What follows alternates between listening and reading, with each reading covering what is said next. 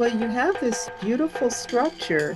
What I was wondering was whether the process was always organic or whether at first you created like a schematic or a wireframe. There are different names I'm aware to just kind of plan out how you see the structure of the website.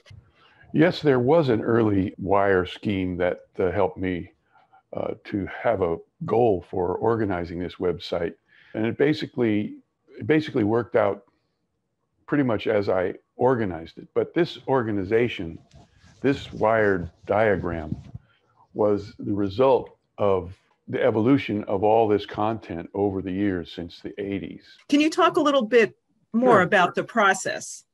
Well, the process is all tied up in, the history since the 80s when I first started this, when he handed me the collection.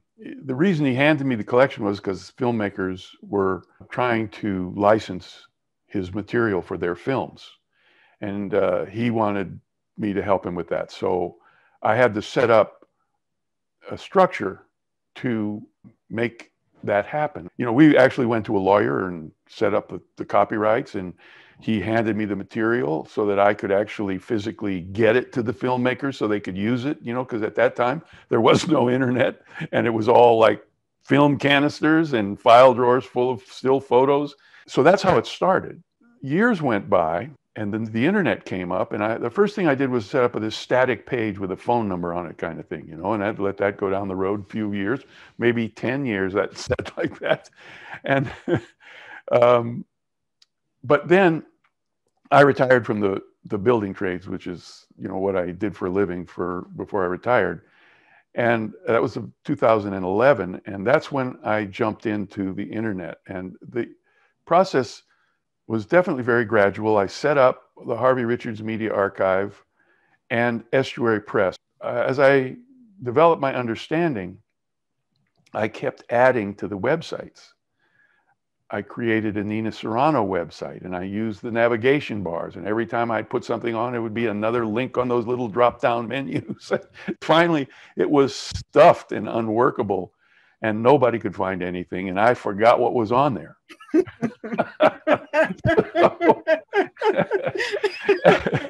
I work with a really great guy named Peter Hartsook, who's my technical guru about how you do these things. I'm not a programmer. I found WordPress, which had a way to go forward without having to do that. Last year, he said, it's time you join the 21st century. And, I wasn't used to being outmoded in a mere decade. So, well, I realized he was absolutely right. Peter Hartsook is the one who said I should bring it all into one site. So he went about the task. First we created a clone site, then he brought all the material from Estuary Press, then he brought all the material from Nina, and then he brought all the material from the archive. And I worked behind the scenes, just organizing everything, fixing broken links. And then I came to terms with the content in the old sites and the content on the new sites and where the holes were. And then I filled those holes, like the pages, the subject pages. I realized that on the new sites, some of the basic pages in the old sites didn't show up. The writings that we did, the whole way it was grouped. So I redid that in the new site. I had to, go to the old site, find the words, bring them in, find the graphics and all the rest of it, and then recreate it in a new way using this navigation system, which is so intuitive and works so well, and it doesn't need much explanation. I mean, basically it's based on, how Macy's does it. That's the sort of the history of it. This thing was a product of trying to master all the content that we have in the 21st century, of bringing forth materials from the past, the history of, that's in the Harvey Richards Media Archive, and the history that's in the Nina Serrano website, and trying to make it available and accessible to the public today. I realized that, this is basically educational publishing. That's what this is. This is educational publishing, but it's multimedia and it's web-based. It's a window into the past. Your website is a presentation of your life, an invitation into your life, an invitation into Harvey Richards' life. The most important thing to me was to do the things for my father's work, because he photographed me at a time when I was just coming of age in the 60s. He photographed me getting arrested at the Sheraton Palace Hotel. He photographed me, walking a picket line in front of the draft board the day I was supposed to report for duty to go to Vietnam, and refused. I didn't refuse. I just didn't go. It's a complicated story in itself. But he was there. He photographed all this stuff. And I used to call him up and tell him, hey, there's going to be a big demonstration on this day. And he'd show up with his car and his cameras and he'd film it. And then when he retired, he handed it to me. And I went, damn, he's handing me my life. He's handing me the things that make me who I am. And the other thing about this, when I graduated from high school, him and my stepmother, Alice, took me along on a filming trip to the Soviet Union, made a film about the conditions of women and children under a socialist society. And we traveled all over the Soviet Union. Then we came back. He made the films. The films were shown in living rooms to people who could have an open mind about the Soviet Union, which was very few of us, if you remember those days. And then they went into deep freeze. And when I set this website up and I was making the videos, the preview videos of all of his films, I almost skipped the Soviet films because the Soviet Union had just collapsed. And I thought, nobody's going to be interested in this. But in the last minute, I said, what the heck, I'll do it. And so I made 2 shorts, put them up on YouTube, and they took off like a rocket. I mean, today, 550,000 people in 120 countries have looked at those clips. And it's still going on. There's like thousands every month are looking at them. And it showed me that there was tremendous interest in the conditions of women and children in a socialist world, because the socialist countries provided a social safety net for women. Childcare, education, retirement, hospitals, pediatrics wards. I mean, those are the things we filmed. Those are the things that are in the film. And I was a 17-year-old kid going into a maternity ward. I was so embarrassed, is that where babies come from? So I didn't get it for many years until lately. And then I understood that this war on women we're experiencing now has made these films about the social safety net that a socialist world provides women more important than ever. And so that again is a part of just my past. I mean, that trip to the Soviet Union made me a socialist my whole life. Putting that into the archive and into the Estuary Press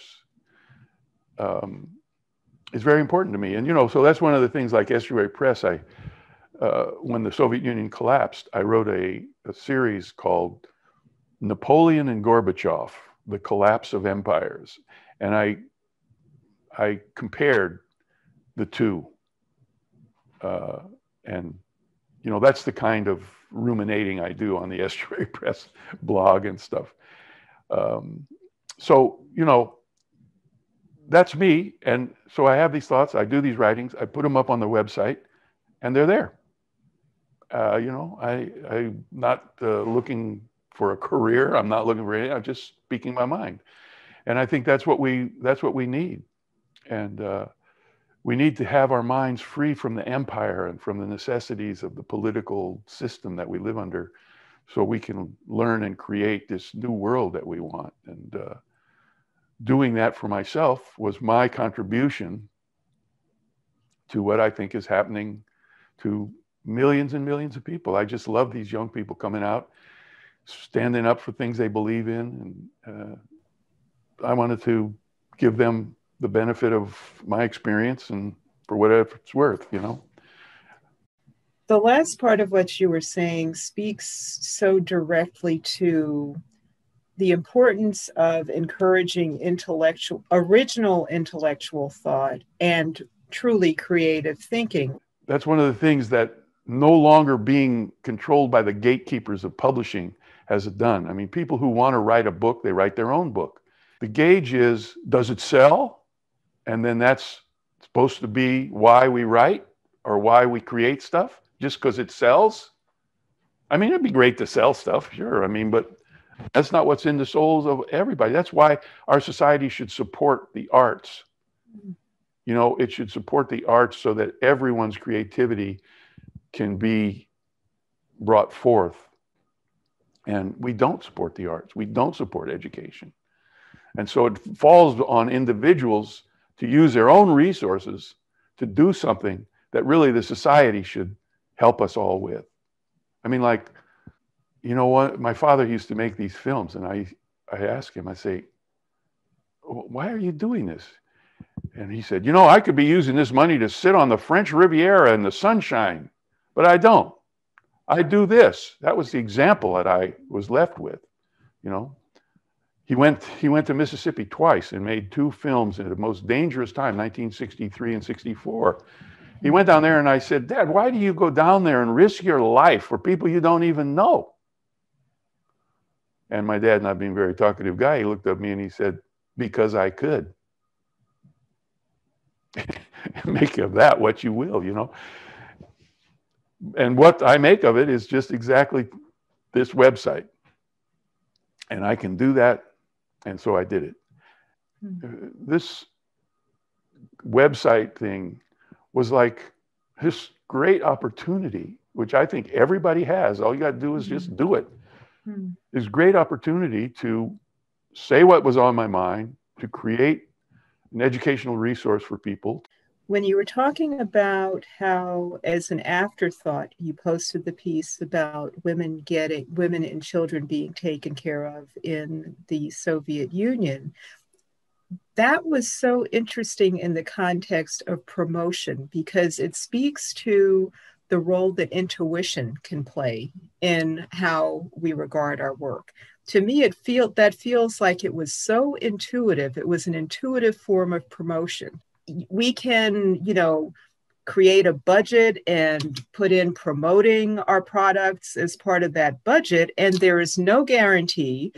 Do we want to focus, as you were just saying, do we want to focus, do we want the desire to sell to be the most important thing, or is it the desire to create?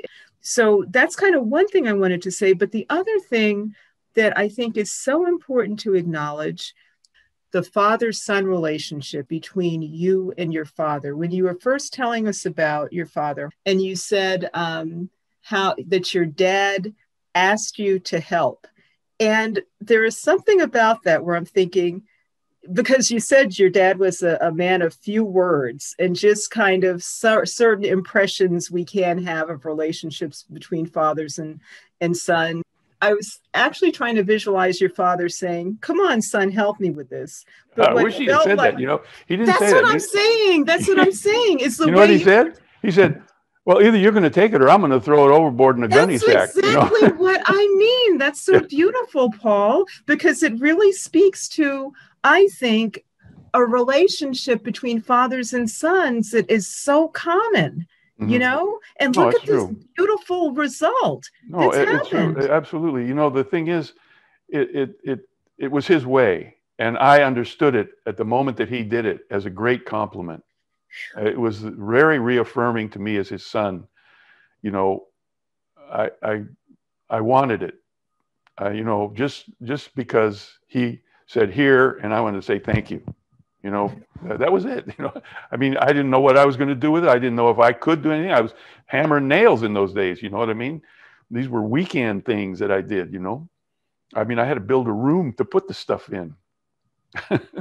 So, and then it set me on a path that I would have never, ever thought for myself, you know, and that he, I'm sure, had no idea.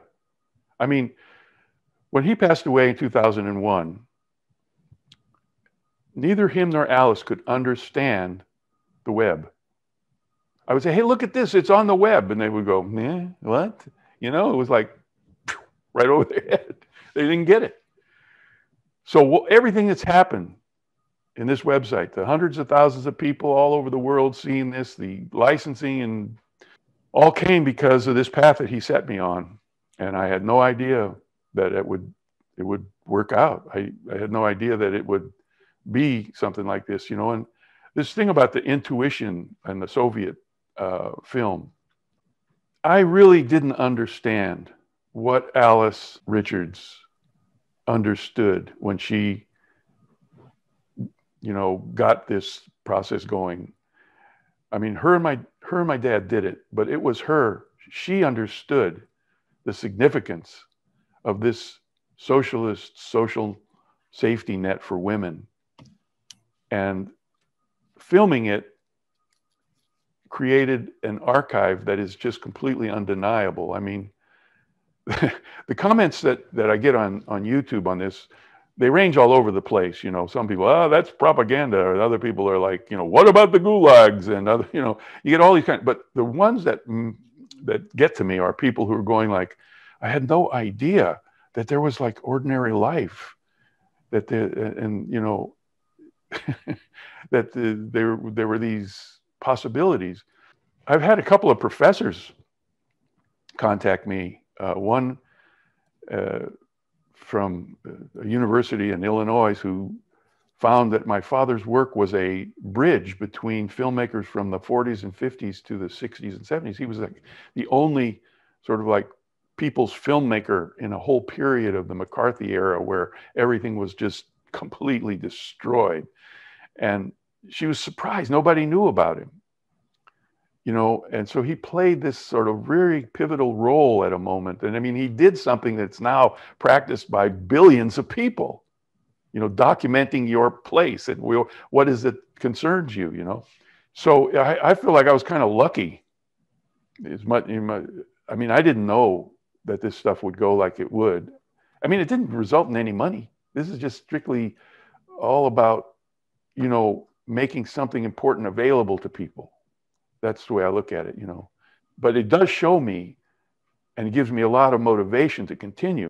That's a part of understanding the vision of my parents. They understood so much, as did so many people on the left who were systematically excluded from schools and newspapers and educations, and all these gatekeepers, you know, laughed them out of the world, and not only laughed them out of the world, but, you know, physically expelled them. And now it's time for people to wake up and come back to these subjects. I just love these beautiful connections that are apparent, because when you were talking about how your father and Alice just could not grasp what the internet and what the web were, the internet and the web have become your response to why do you do it? Because you can. As you said, as you said, was your father's response, because he could. And it becomes, you know, it's just so, your work, your body of work, including the work of your father and Nina's work, are such beautiful examples of how these efforts to bring forth content, let's say artistic content, different kinds of content, they just take on lives of their own. Anybody who has one idea, it's like, my goodness, I have one idea that interests me. Where could that go? And just make friends with the fact you won't know unless you follow it at least part of the way.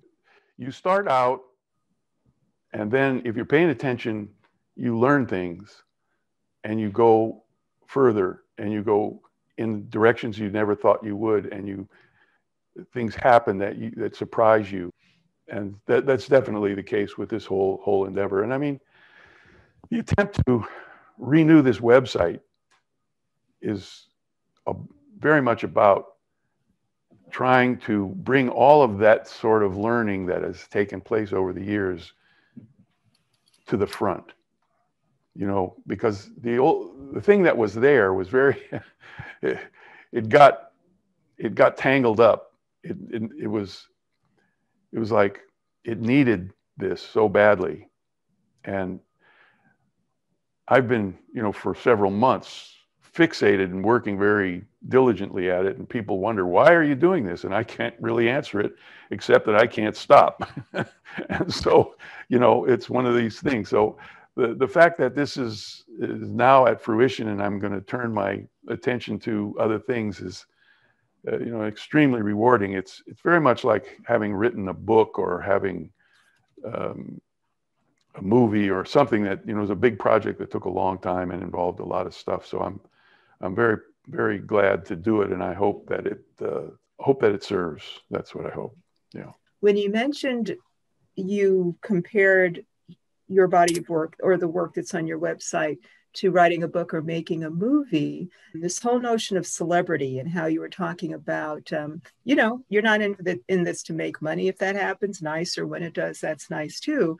And then kind of putting that together with the professor you mentioned who was shocked that your father's work wasn't better known. When we look at how your father made a choice, he's, you know, you mentioned that just the example you gave of, yeah, I could be kicking it on the Riviera, but I'm going down to Mississippi to risk my life so that there's documentation of these human rights abuses. I think something that's so educational, so instructive in this opportunity you're offering through presenting your 3 sites that have now combined into one is, you know, what's it like to feel less self-important?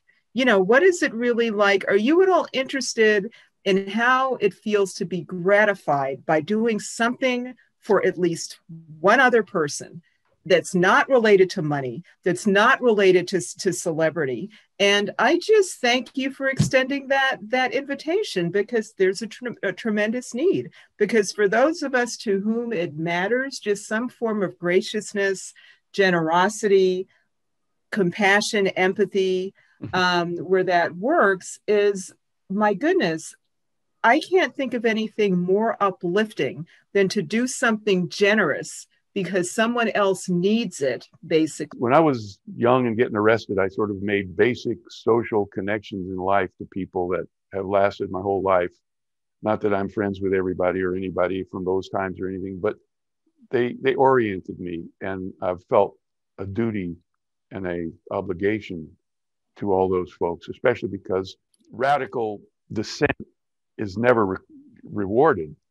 So this, I feel, is an effort to reward radical dissent. One of the most gratifying examples was a letter I got from a fellow named Federico Correa, who is now living in Mexico, and he's a very well-known artist. And he called me because he was going through my website and found a picture of himself picking carrots in a field.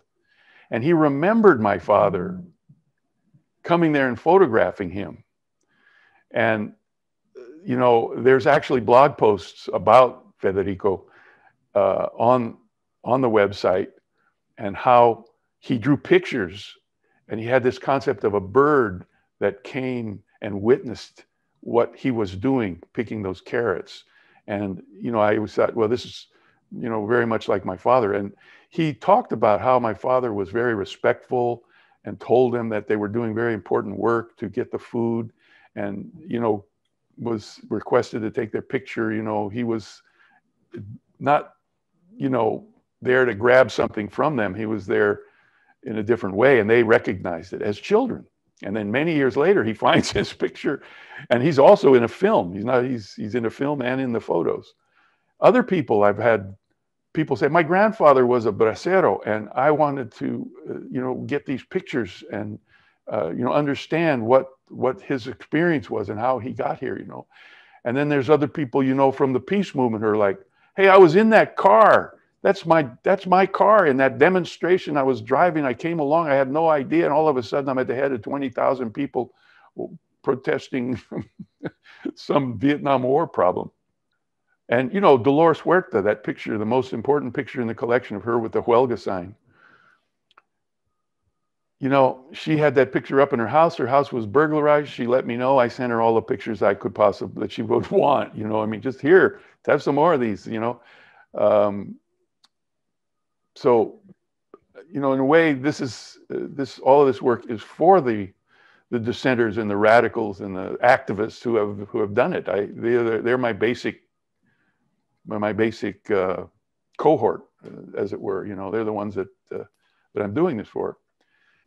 You know, I want to come back for a moment based on what you were just saying about what motivates us to do creative work. When I write something, I just believe that there is someone who's going to receive the work, because that's my connection to the work. And I just want to say, having kind of gone from having a literary agent for a couple of years, being rejected by Random House or whoever, and then saying, okay, well, that, you know, that's an important experience, but I have these stories that just come through me that I must honor. That's like my calling, as it's become over the years.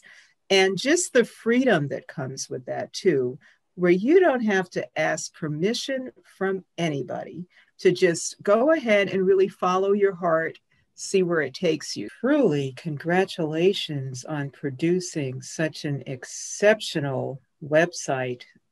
Thank you very much. You're welcome. And what this website is about is peace, justice, and a healthy planet. May we all find our way to it.